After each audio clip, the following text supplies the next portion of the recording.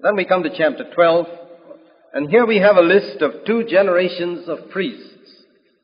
Now, as we go through Nehemiah, we find that there are a number of places where we find lists of names. We don't want to go through all those names, but we see one thing. In the book of Ezra and in the book of Nehemiah, we find lists of names. Now, we don't find a list of names like that in such a detailed list even in the Exodus, in the book of Numbers. But here is a much more detailed list with a lot of names.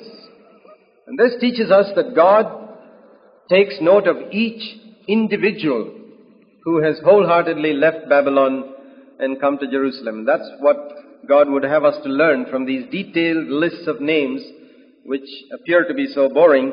But once we understand the spiritual significance of this movement from Babylon to Jerusalem, we find that each individual who has taken that decision to move out of Babylon to Jerusalem is taken note of by God.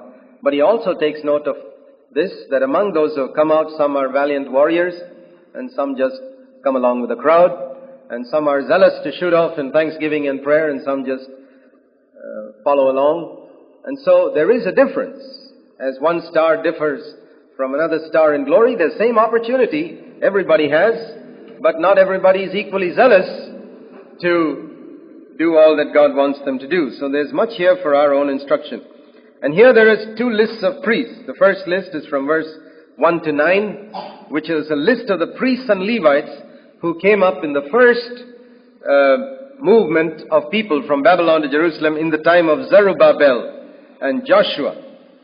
And there's a big list of priests there. And then we come to a second list of priests in verses 12 to 21. Now, when you look at verse 8, we read there in verse 8 about those who were in charge of the songs of thanksgiving. Those who were in charge of the songs of thanksgiving. There again, there is a mention of those who were leading in the singing and in the praise and in that Old Testament worship of the Lord in the temple. And then in verse 9, it speaks about their brothers who stood opposite them in their service divisions, that is, who were looking after the gates. As once again we come to these 2 groups of people which are repeated again, the praisers and the gatekeepers. We've seen that again and again and again in the book of Revelation. And what we read in verses 12 to 21 is another generation of priests who were at a later time. You read in verse 24, and the heads of the Levites were so-and-so, Hashabiah, Sherebiah, and with their brothers opposite them, again to praise and give thanks. In verse 25, a list of names who were the gatekeepers keeping watch at the storehouses of the gates. And these were the people who served in the days of verse 26 of Nehemiah and Ezra. I just want you to notice one thing here. The first list of priests is in the time of Zerubbabel, which was about 90 years before Nehemiah.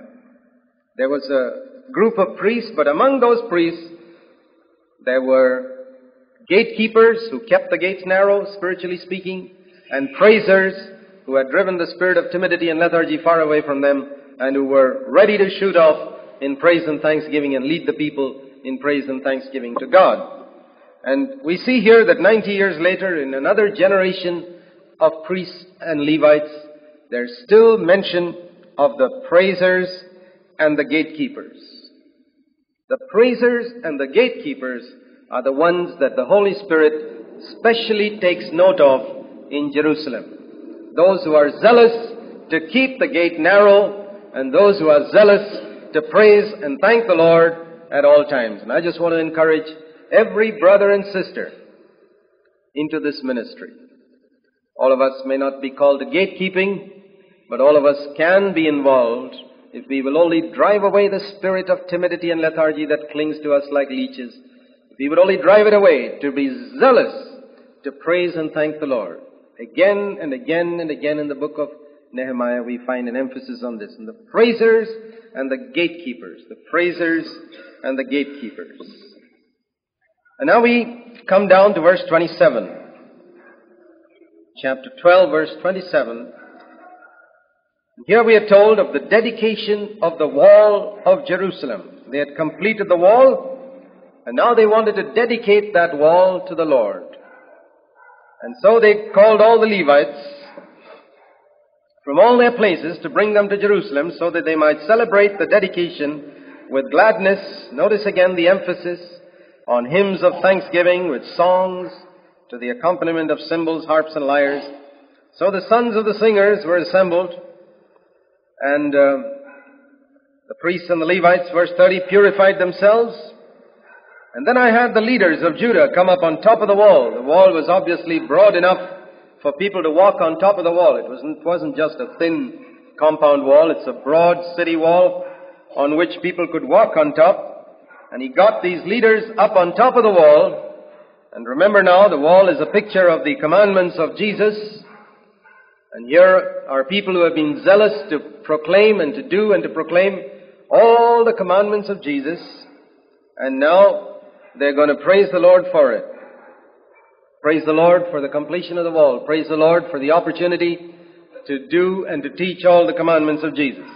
And I appointed two great choirs, proceeding in opposite directions around the wall, and finally coming and meeting on the other side in front of the temple. Two great choirs, the first proceeding to the right. There's a list of those people who followed. And the second choir, verse 38, proceeding to the left. And they had trumpets there, we read in verse 35, and verse 36, many musical instruments, the musical instruments that David had introduced into the temple. And Ezra, the Bible teacher, went in front of them. And then the two choirs finally took their stand, verse 40, in the house of God. And the priests, verse 41, with their trumpets.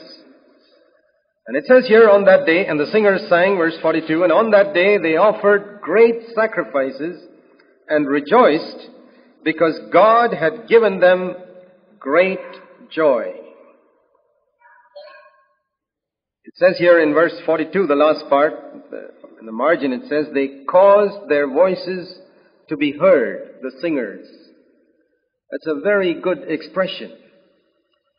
It's possible to sing in a meeting without causing our voice to be heard. In fact, most believers who sit in meetings often sing like that. You can't hear their voice. But the Spirit of God takes note of the fact of people who caused their voice to be heard. That's a good example to follow. That when we sing, we cause our voice to be heard. They were loud in their singing, and they praised the Lord.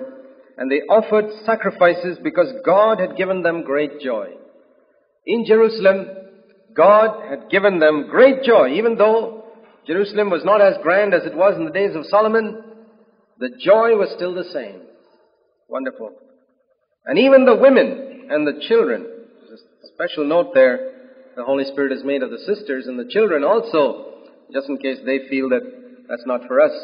No, they also rejoiced. And they praised the Lord so loud that the joy of Jerusalem was heard from afar. An excellent example for all of us to follow, brothers and sisters, men, women, and children. That we can praise the Lord with loud voices, causing our voice to be heard when we sing and when we pray, that the joy of Jerusalem can be heard from afar. It says God gave them great joy. It wasn't a self-produced thing. God had given them. The kingdom of God is righteousness, peace, and joy in the Holy Spirit. And then, in verse 44 to 47, it speaks about their setting apart money for the Levites who served in the temple. They praised the Lord, and they also gave contributions to the Levites who were in financial need. Now, when you turn to the New Testament, in Hebrews chapter 13, it says there are two types of sacrifices that God is pleased with. And it's important for us always to keep in mind the two types of sacrifices. Of course, we know Romans 12:1, that we are to present our bodies as a living sacrifice. But here it also says about two sacrifices that are to come forth from us in addition to the offering up of our bodies. Hebrews 13:15. Let us continually offer up a sacrifice of praise to God.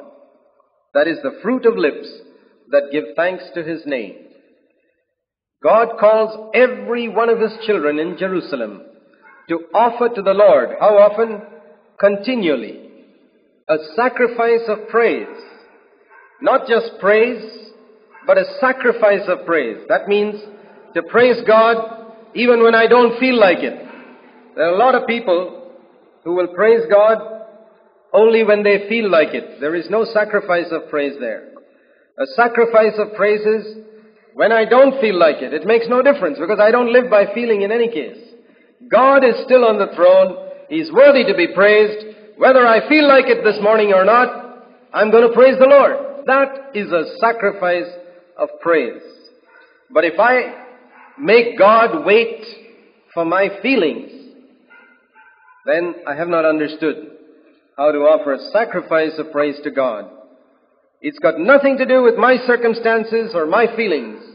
But Lord, I will praise you. A sacrifice of praise continually, and that must come from our lips.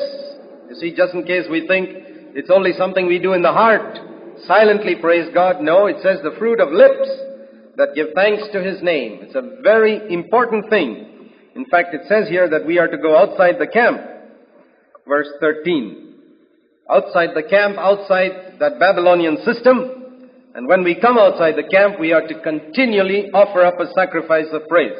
And the second sacrifice we are to offer to God is mentioned in verse 16, and that is to share our material things with others who are in need. Do not neglect to do good and to share with others who are in need, because God is pleased with such sacrifices. So those are the two things that we see in Nehemiah chapter 12. We saw them praising the Lord. All of them were praising. I'm sure they didn't all feel like it, but they still praised the Lord. And they were in the Old Testament, remember. And that's really something that can put us to shame, how they praised the Lord. And then we see how they had a concern for the Levites among them who were in need. They gave contributions and they appointed people to gather the tithes so that the Levites could be supported.